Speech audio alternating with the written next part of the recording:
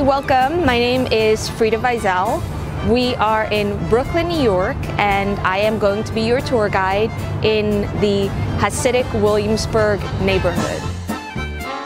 I have been a tour guide here for 7 years. I am the only tour guide specializing in this neighborhood.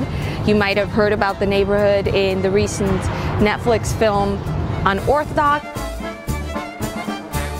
You might have visited, you might have wanted to learn about this very, very unique community. Well, I'm going to try to bring you through it with the perspective of both someone who's been a tour guide for quite a long time, but also I grew up in the Satmar Hasidic community and I lived there for 25 years. I was married to a boy from Williamsburg and I had a child in the community, so my perspective is very much informed both as an insider and also a little bit with a distance of someone who left.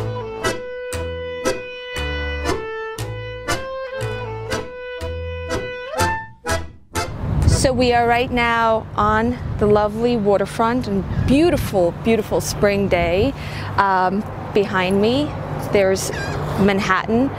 Williamsburg is this fantastic paradox of the north side on the other side of the bridge being called by tour guides in a pop culture reference the hipster side, and the south side where we are now is where the Hasidic side is, and this is sort of where the line demarcation is, where we have a mix of Hasidim coming to the park as well as the hipsters.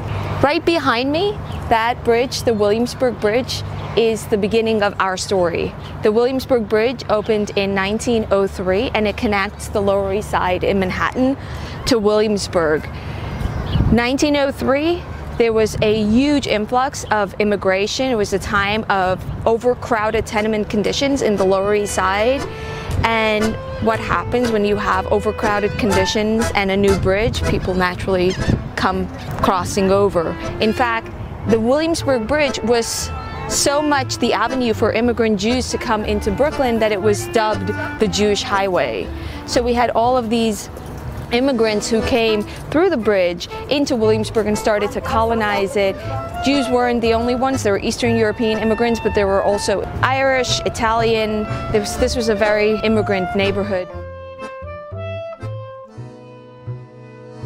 The community we are visiting, Williamsburg today, has very much changed, and it's mostly importantly been changed by the influx of post-Holocaust refugees from the Hungarian region, the Jews who were looking to restart life.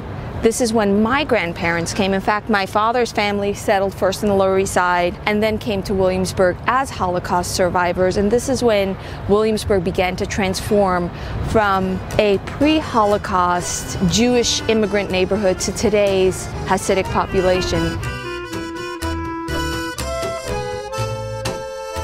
The Hasidic movement began in Ukraine in the 18th century with the Baal Shem Tov.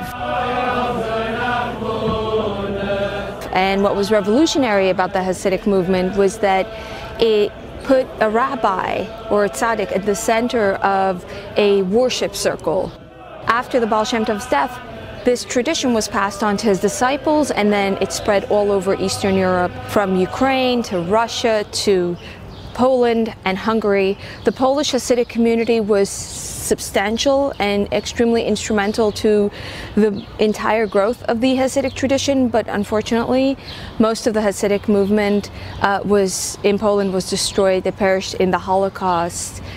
The Hungarian Hasidim had a much higher survival rate because they were only affected by the war. The Nazis only invaded much later, towards the end of the war. All four of my grandparents are Holocaust survivors, and they lost their families in the war, but they were only rounded up in 44 instead of 39 when Poland was invaded.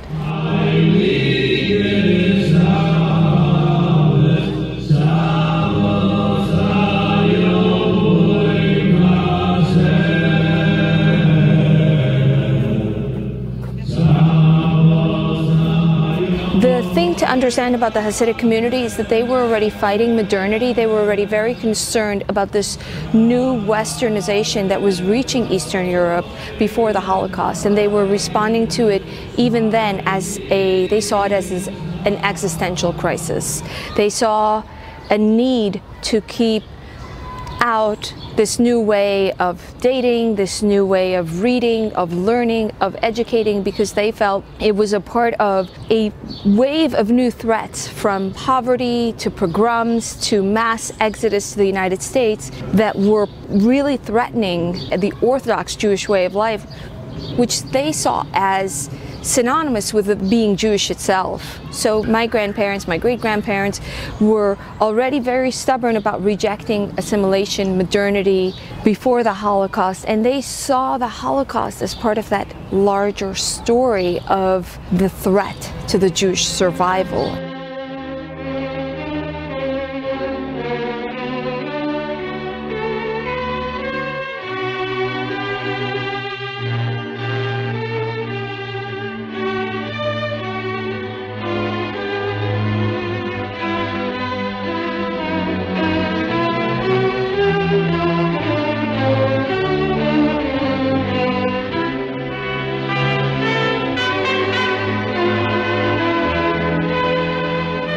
And after the war, they were determined to continue their fight for their survival. And in order to continue the fight for their survival, they came to the United States because in many countries in Europe, Eastern Europe, were suddenly communist. So the United States became a much more hospitable place. The Statue of Liberty, known the world over as a symbol of freedom and promise. Because it was more open to freedom of religion. But in New York, they continued to isolate themselves, to resist changing the language, to continue the same fight they had been putting up before the Holocaust. You still speak Yiddish. I grew up speaking Yiddish in the home. You still only go to gender-segregated schools and you don't go to college. You still get married in an arranged marriage. And the community is also very careful to keep out secular culture, the culture of individualism, the culture of constant entertainment. So there's no TVs in the homes. Smartphones are officially forbidden. Children are very, very sheltered. So on a day like this, when all the children are out of school because of the quarantine for coronavirus, the streets are filled with children who are on their scooters or on their bicycles because they're not busy on gadgets at home. They don't have the same intentional technological access as the rest of the world, because the Hasidic community sees the secular entertainment technology, not technology per se, only entertainment technology, meaning Netflix. It's not so much using the computer to shop, but it's Netflix that the community has been rejecting, and they've been doing so very successfully. My perspective is the Holocaust has rejuvenated their fight for making tremendous sacrifices in order to keep their customs alive. And you wouldn't have gotten this stubborn perseverance in the face of so much modernity all around them if not for the suffering, the brutal experience that the Hasidim had in the war. So today, the community continues to, on its fourth generation, be very careful about adapting technology, but not allowing in the culture that usually comes with it. So you have technology, yes, secular culture, no. The Hasidic population is thriving, it is growing. I estimate it to be now at about 100,000, which is a really large community with a very, very low median age, a lot of children. So we're going to visit some of their neighborhoods, and I'll bring you into the world a little bit.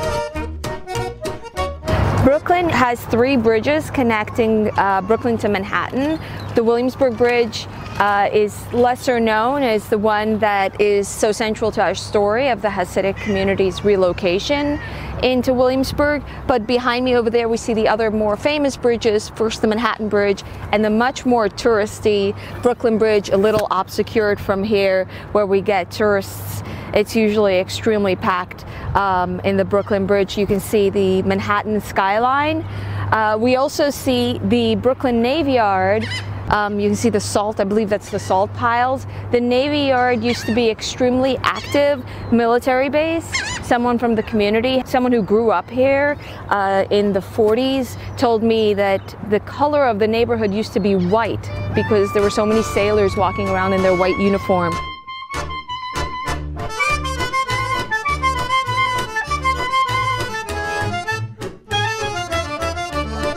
It's very large. We only see a portion of it, but today it's decommissioned. It still services some boats, but mostly it doesn't serve its military purposes.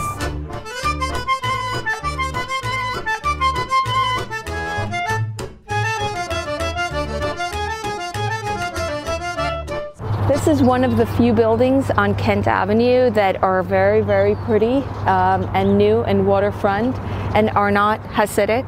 I can tell just by the look of it that they are not for the Hasidic community, they're for the hipsters.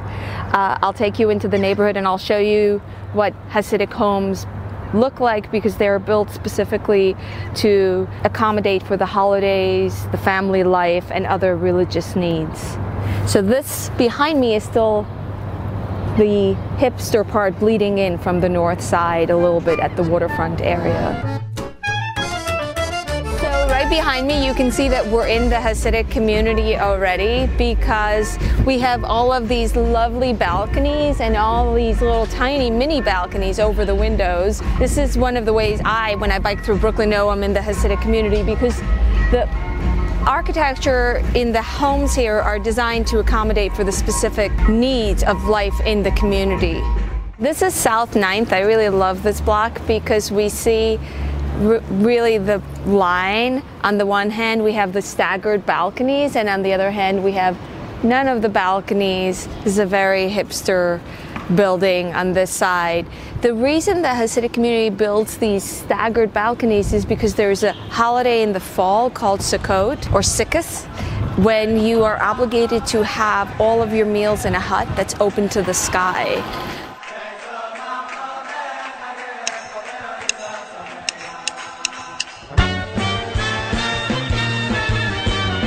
And if your balconies were one on top of the other, or like in the hipster homes you had no balcony, then you would have a very big problem where at least you wouldn't be able to celebrate the holiday. So one of the ways you know you're in the Hasidic communities, you see these balconies. You come here in September, you would see even many sukkahs on the sidewalks, and they're beautifully decorated. It's a very lively holiday. It's actually my favorite time of year to visit this neighborhood. There's a lot of festivity, and many of the joy is, if not in the balcony, in the streets.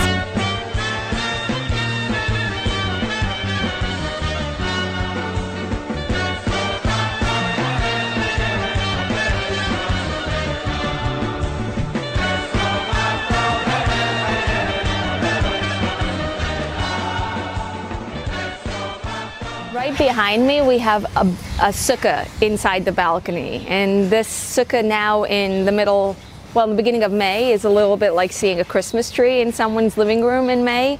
It's not appropriate for the time of year, but it does give you a look for how the hut looks on the outside during the holiday in September. It's usually beautifully decorated on the inside. So unlike the Christmas tree, which is going to be glitzy on the exterior and that Christmas decorations are in the exterior, the sukkah decorations are concentrated on the inside of the hut, and the outside could look quite shabby.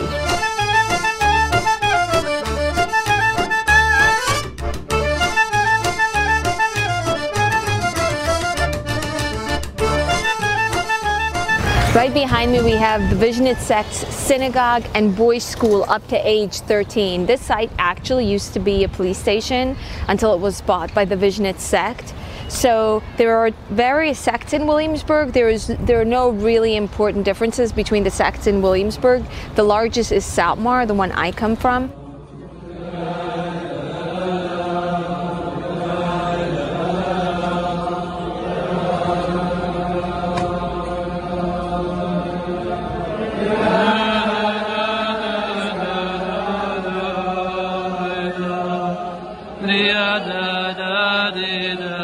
but business is also quite large, and this is their synagogue. There are several others that are also really substantial. I would venture to guess that about 60% of the population here belongs to the Satmar institution, and the rest are dispersed between different sects, different leaderships. They're like a membership to a different gym, but the same idea. This behind me is the Satmar Girls School building. It is a huge, beautiful, well, character-intensive behemoth. It used to be the Eastern District High School. There are some very famous alumnuses,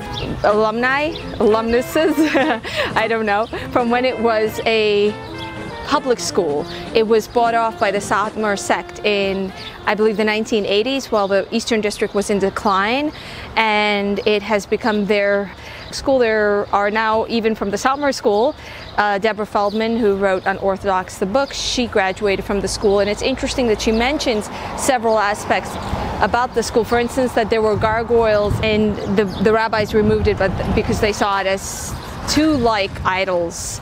So the building has been somewhat modified, and there's a lot of interesting story to it. The Hasidic education for girls and boys is completely gender segregated. It's always in separate buildings, and it's always different. The boys focus on studying the Torah. They learn as a first language Yiddish and as a second language Biblical Hebrew, while the girls learn as a first language Yiddish. They don't focus as much on religious subjects, and they study as a second language. They learn English, and they learn much more secular subjects like math, science, history. So the girls' school and the boys' schools are completely separate. All the education curriculums in the community here involve busing. So the kids are bused from door to door, from their homes to the boys' school or the girls' school. We are now on Lee Avenue. Lee Avenue is the main street here. It's where all the shops are. It is extremely lively. All the shops here are locally owned mom and pop shops, and they are all specifically designed to serve the community's needs of kosher clothing, kosher food, modest clothing, kosher food, kosher toys, kosher technology, and so on. So it's a bustling economy specifically for this community.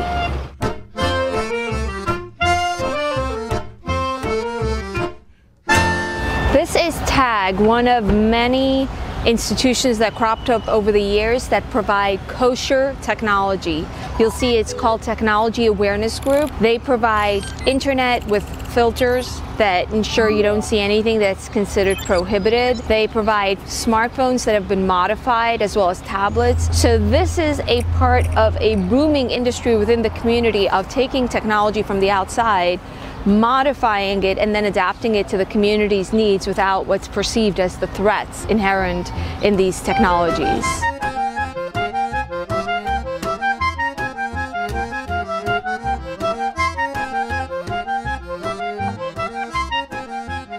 This is the only kosher phone store, as far as I know, anywhere in the world. It is one of my favorite places in all of Williamsburg. Personally, I have a kosher phone. My son also has a kosher phone. Really, I think, been interesting to see the ingenuity of the community in responding to technology. In the beginning, to get a kosher phone, you had to go to people's houses, but this shop now sells modified flip phones or even smartphones for people's use, so they can get the technology, especially as the technology changes, the community is consistently updating to allow for the modified version.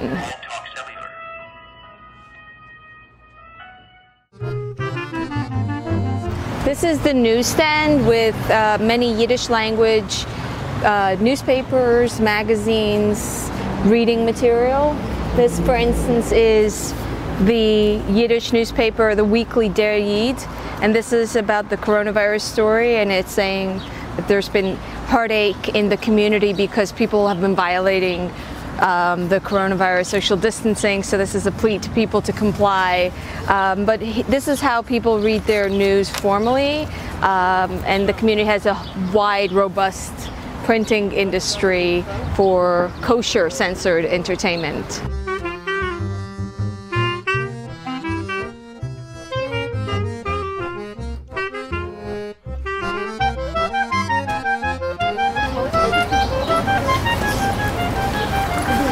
Oh, see, this is the costume version of the men's clothing. This is the costume version of the shtreimel, which is the fur hat, and the men's suit. And the little kids dress up as little dads every Friday, and they celebrate Shabbos in school. They do a little Shabbos party. One of the things that I find really interesting and really lovely here is that the children from a very young age have a very accessible concept of what they want to do and be when they grow up. They're not dressing up as superheroes, they're not introduced to this individualism, but rather everyone is going to be a tata, a dad, and there's that aspiration for something accessible that you're very likely to experience. And from when they're really young, the children will be celebrating that by dressing up in the costume.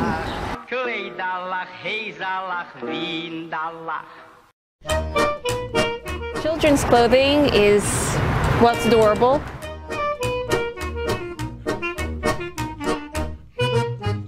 I love that. People are very, very into dressing up. One of the things a lot of people are very, very intrigued by is that the clothing is usually the same for all siblings in the same family, and that's a fashion, a trendy thing in here, to dress the children very nicely and all of them to wear the same thing. We are at Gottlieb's Deli. It's like the Katz's Deli of Williamsburg. It is my favorite place. I bring all of my groups here. I usually finish my tour and we sit together around the table and we have some of the delicious food.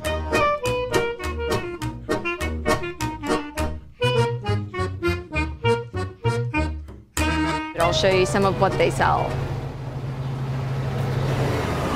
We always have some kugel. These are different flavors of kugel. Kugel is a staple of the diet. The most popular one is the potato flavor, which I would make many times myself. We have the famous knish. Many of the foods here are Hungarian, very Eastern European inspired. There's a lot of potato. There is a lot of the weekend food sold here. This is Krautlachsen, which is sauteed cabbage and pasta, delicious. Lakshen mit Brezel, which my mother made all the time, is sauteed breadcrumbs with pasta, which is also really good, which we also have when we taste on my tour. This is a personal favorite I buy when I come here. It's called lecho. It's tomatoes and squash. You eat it hot, it's really good. We would eat it on toasted bagels. Very Jewishy, really delicious.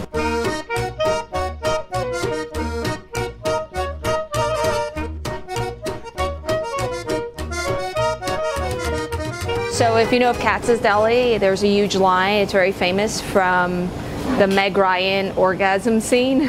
There's no orgasm scene in this very kosher area, but this is like the same fare on a much more local and a much more, I would say, familiar, Heimish, sort of authentic, like real neighborhood shop way.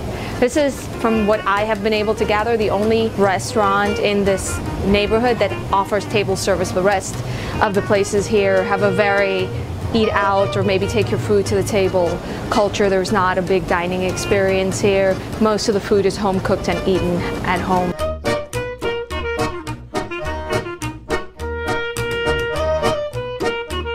We're at Flam's Appetizers. There are not many appetizers left in New York altogether, but appetizers used to be the place that you would go even in the early 1900s to buy fish, especially as Jews lived in these tenements where cutting fish would really smell of the place. It wasn't properly ventilated. Appetizers became the place you went to get your fish. Hence the Jewish lox that you got there would be pickled. You get pickles as well. You get candy at the appetizers.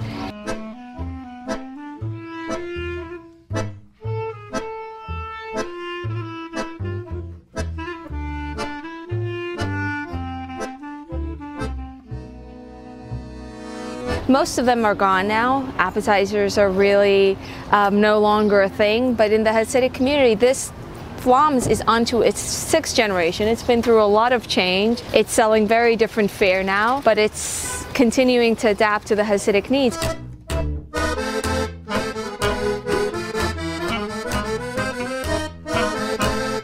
We can say that if not for the Hasidic community, all of these institutions that were brought by the immigrants would have gone the way of the Lower East Side. It wouldn't be here today, but the Hasidim have adapted it to their own life lifestyle and continue to keep up many of the old customs from previous earlier immigrants.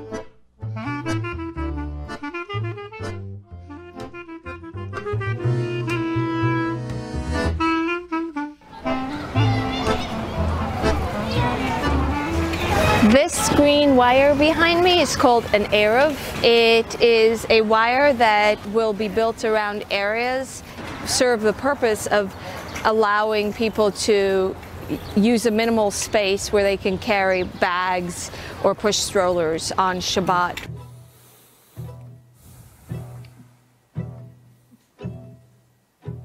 Shabbos in the Jewish community is the day of rest. It starts on Friday at nightfall and goes all the way until Saturday at sundown. It's the day that everything in the community comes to a slower pace.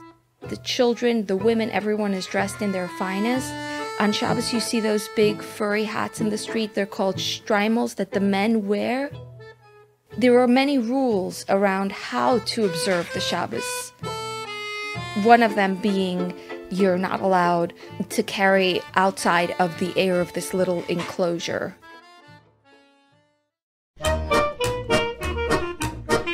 We're in Chocolicious, one of the Hasidic candy stores. You'll notice that there are a lot of baby celebrations, festivities for cycle of life events like Mazel Tov, balloons, congratulations. We don't have anything that is PG-13 rated in any of the candy.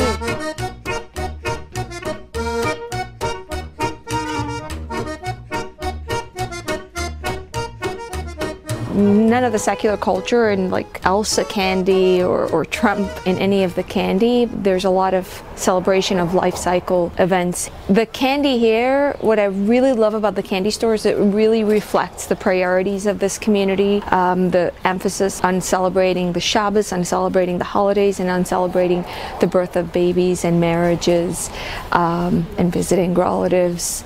And there is like no trace of pop culture, no trace of Christmas here or of Halloween or of Valentine's Day. Everything here is specifically for the community. We have, for instance, in the candy, we can see a bar mitzvah, it's a girl, thank you, chocolates.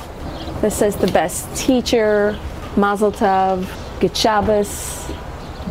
Even #1 bus teacher in Yiddish and in English.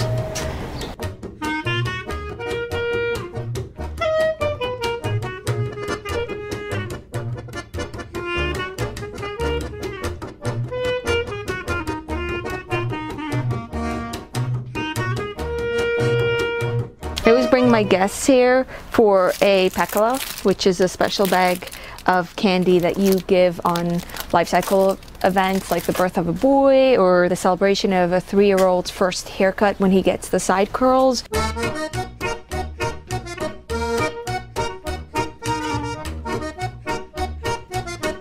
So the pekala is often very symbolic of these exciting moments in life when routine gets interrupted by something really happy. So I like to treat my tourists so they get a little bit of a taste for that.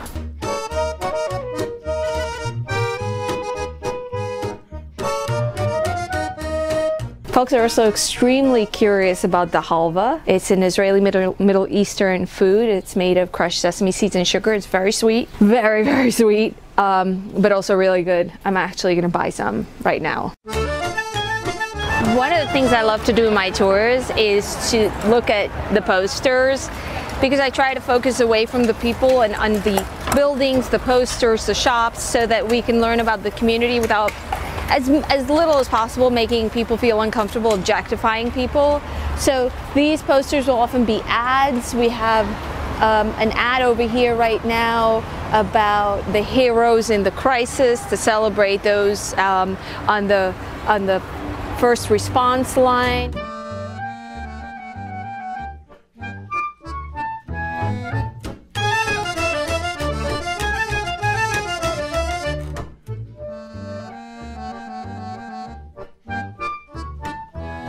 But we also have something like this in Yiddish, which is very characteristic of the community. It would be something the community will brag about whenever it's criticized. It says, "Great news, Are you not able to leave your home? Don't worry. We help to bring important things free of payment for Jews who are locked in the home. So this kind of volunteer service is a big point of pride for the community, and it's a part of the package of a very intertwined, emotionally connected world.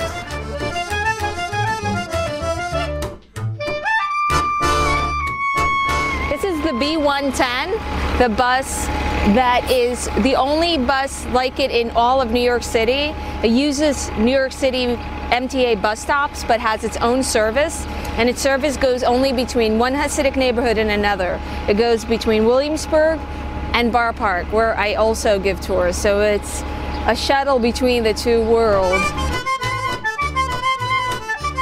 And this bus often gets into trouble because the people on the bus self-segregate. The women sit in the back and the men in the front. And sometimes there have been civil actions because of discrimination, which always made things complicated for the community, which no matter how many civil suits there have been, people continue to self-segregate by gender. Yeah, hold on. Hold on, hold on!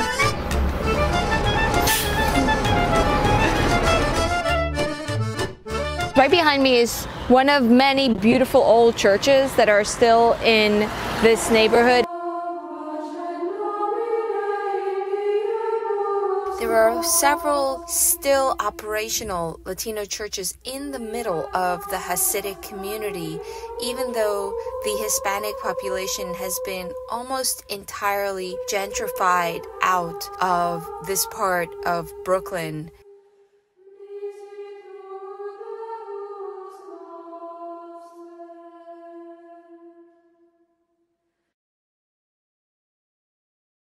In the middle of the century, the Hispanic communities were drawn to Williamsburg because of jobs.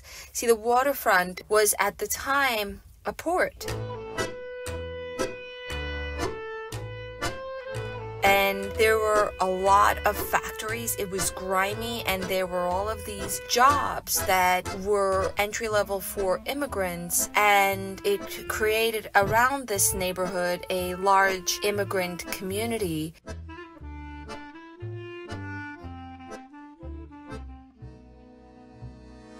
The factories closed during the second half of the century because it was no longer profitable to keep them operational in the States. They went outside of the country, and the neighborhood Williamsburg went from the 1960s to the 1990s of tremendous decline. This used to be one of our boys. They used to call him Indio the Kid. He got into a fight, into a fist fight with some dude. So when he was ready to fight him, the guy pulled out the gun. So when he turned around to run, that's when he shot him in the back. That's when he dropped over here. He shot him in the head.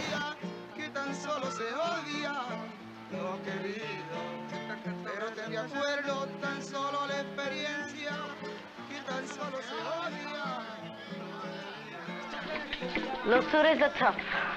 If you can survive Losura, you can survive anything. And eventually Williamsburg was rezoned from residential to commercial, and a lot of wealthier people began moving into this area, drove up the prices, and pushed out the Hispanic community.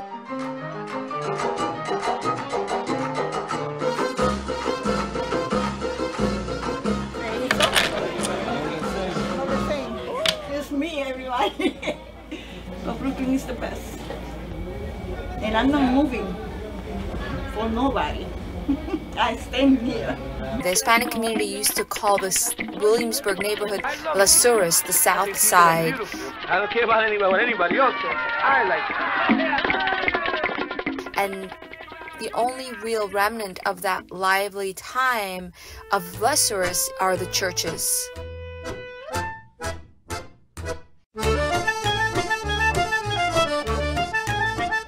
This has been a small slice, a small piece of Hasidic Williamsburg that I got to show you. I wish I could show you so much more. Maybe another time I can show you inside the homes, a little bit about the schools, a little bit about the toy stores. I absolutely am fascinated with Hasidic toys. Altogether, what really draws me to this community is there is a sense that life is much slower, and life is not as ambitious as it is in the outside world, the world that I adopted, which I find to have its own merits.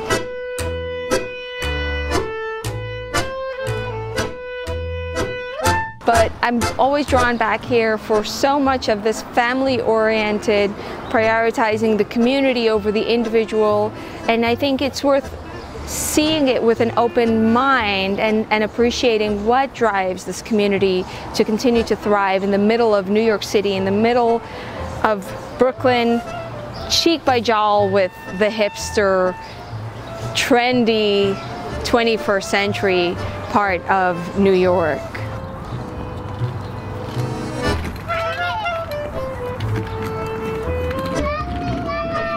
Shkoyach, which is originally a Hebrew word but has been corrupted in Yiddish for Yasher Koyach Shkoyach, thank you.